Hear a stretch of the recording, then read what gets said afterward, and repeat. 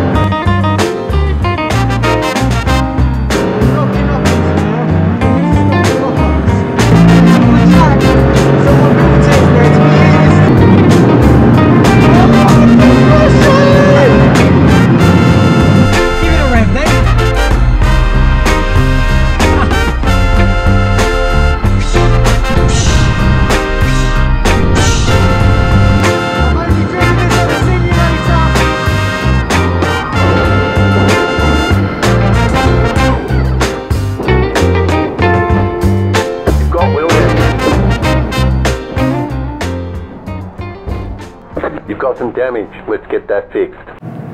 Yes, that's me.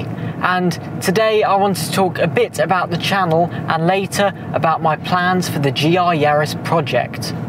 My channel is going to be targeted to those motorsport enthusiasts, those of you going on track days, tinkering with your cars and that want to know about the nerdy detail.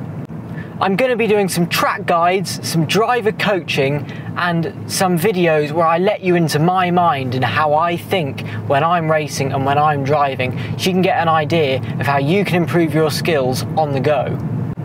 I want to share with you any knowledge that I have and any knowledge that I'm going to gain as I go through this process and this journey of developing the channel and the car. Okay, now before I talk about the GR project, I just want to say that all feedback and comments are welcome because I want to know what you want to see and I want to provide that and make the channel the best it can be. So please like, comment and let me know what direction you want me to go in. Now, my plans for the GR project.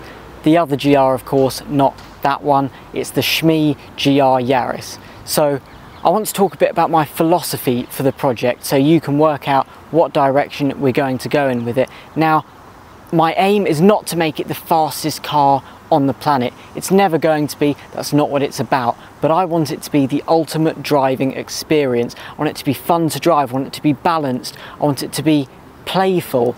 I want it to have the characteristics of a proper race car and be a focused track car. There won't be any compromise for the road. It's going to be entirely track focused. We've got the two there, that one there. So that's what we're going to back it against. And if you're like me, you've watched lots of things and thought, okay, how much of a difference do these modifications actually make? So we have the luxury of back-to-backing the two cars, so I'm going to be able to answer that question. 99% of people aren't going out there to race their GR, race their car, whatever it is, so how does it feel? That's what it's all about.